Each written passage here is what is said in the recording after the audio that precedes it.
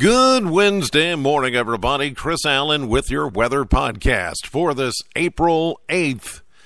After a stormy Tuesday afternoon across the area, we had several severe thunderstorm warnings. Excuse me.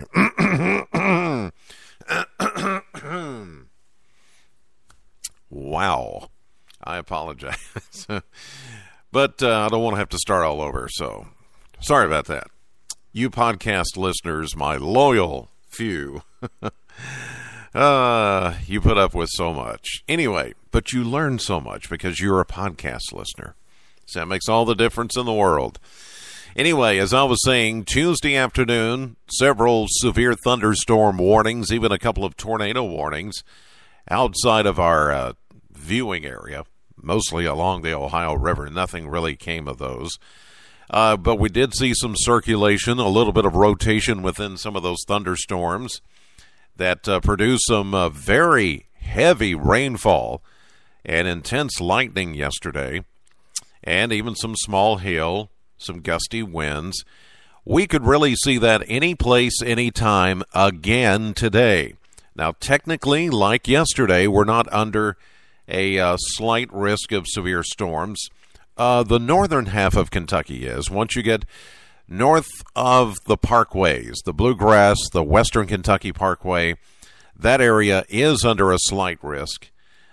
Here in Bowling Green, we are not under that risk. But like yesterday, we started the day, no risk areas were on the map. And then all of a sudden, by late morning, the Storm Prediction Center decided they were going to put us under a slight risk for the afternoon, and it was a good thing they did. We were watching just a couple of thunderstorms over Missouri that then, because of the moisture content, which is really high, those couple of little thunderstorms turned into a big complex of thunderstorms and heavy rain, and it all moved this way. So that's what prompted all of that yesterday afternoon. And I'm not sure if I explained this here before, but I will explain it now. Some of you have noticed that follow the weather closely that the Storm Prediction Center has changed their risk categories.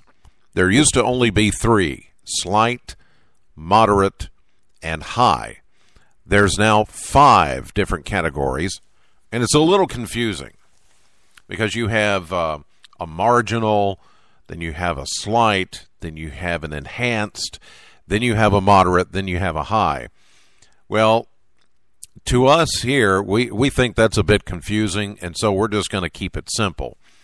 We're just going to stay with the slight, moderate, and high risk. We're not going to throw in the extra words like enhanced or marginal or margarine or butter, or I mean I think it kind of muddies the waters a little bit. We just keep it simple.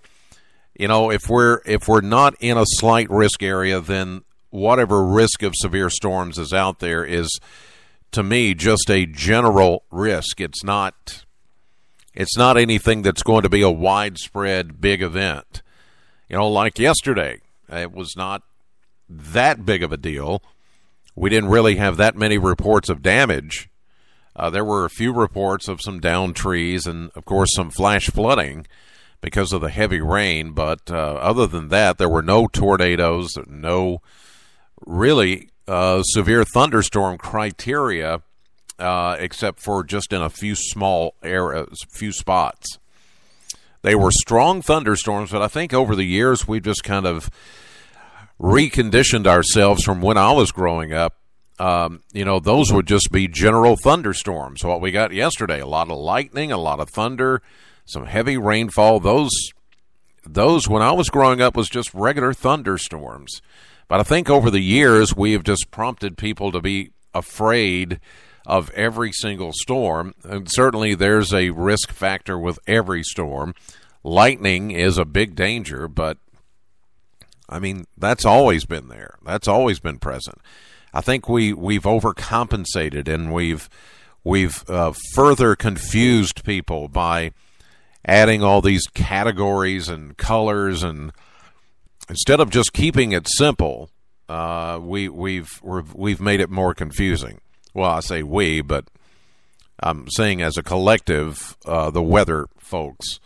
So we're going to stay and keep it simple with just the slight, moderate, and high-risk areas when they're put out. We're not going to deal with enhanced or marginal or any of that stuff. It just, people don't know what we're talking about, and it's, going to make things more confusing and potentially could make matters worse. So today there is just a slight risk of a severe storm north of the Bowling Green area, but like we saw yesterday, it really could be an any place, anytime kind of scenario. We've got high moisture content. The muggy air is over us. The front is stalled out to the north of the Ohio River, but any kind of an outflow boundary or sunshine, anything like that could spark more showers and thunderstorms and potentially more drenching downpours and maybe even a strong or severe storm. So keep that in mind. That's going to be the case all day today and all day tomorrow into early Friday when we finally get a cold front moving through the area. That'll put an end to the unsettled weather, at least for this week. Well, yesterday's high, a muggy 80 degrees at the Bowling Green Airport. 67 is the average. That's a 13-degree difference. 58 was our low, 43 the average. That's a 15-degree difference.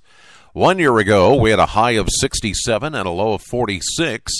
Back in 2014, at the airport, they only picked up 0.05 of an inch of rain for the day. 40% chance of a scattered shower or thunderstorm again today. That sounds low, but any of those storms could produce copious amounts of rain. They could be strong with a lot of lightning, possible small hail, gusty winds, a high of 82. On radar, we're seeing light scattered showers now moving in from Missouri. So any time today we get a little bit of sun energy mixing in with that instability, and there you go. Mostly cloudy, a slight chance of a shower tonight, a low of 64. The main event is going to come Thursday evening into early Friday morning with the passage of the cold front. We're going to see partly sunny, warm, breezy, humid day for Thursday, a high of 82. A chance of showers and a few thunderstorms in the afternoon and evening, some of those becoming severe. That's when our severe weather risk goes up, covers all of the WBKO viewing area for Thursday night into very early Friday morning. We think the frontal passage will happen sometime between 2, 3, 4 o'clock in the morning. If that should happen, I will be here to cover it live. If we get severe storms during that time of the morning, we've done it before. Not a big deal. I'm usually here anyway. So that looks to be when it's going to happen. And then we clear out for Friday afternoon, a bit cooler. Behind the front, a high of 69, maybe 70 for Friday. Saturday looks great. Lots of sunshine.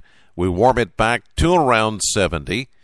Sunday, mostly sunny, 77, but clouds approach ahead of our next system that we'll have to keep an eye on for Sunday night into Monday. Monday looks rainy, stormy, 78. Tuesday, scattered showers, and 71. All right, that'll do it for this edition of the podcast. God bless you as always, and thank you so much for listening. Know the weather before it knows you. That line, that motto, now more than ever. Yesterday was a good example. It doesn't have to necessarily be in the forecast for it to happen. The potential is there with this much moisture, this much energy, this much instability that we could get strong to possibly severe storms where you live. So just be prepared. Have a great day. Thanks for listening. God bless.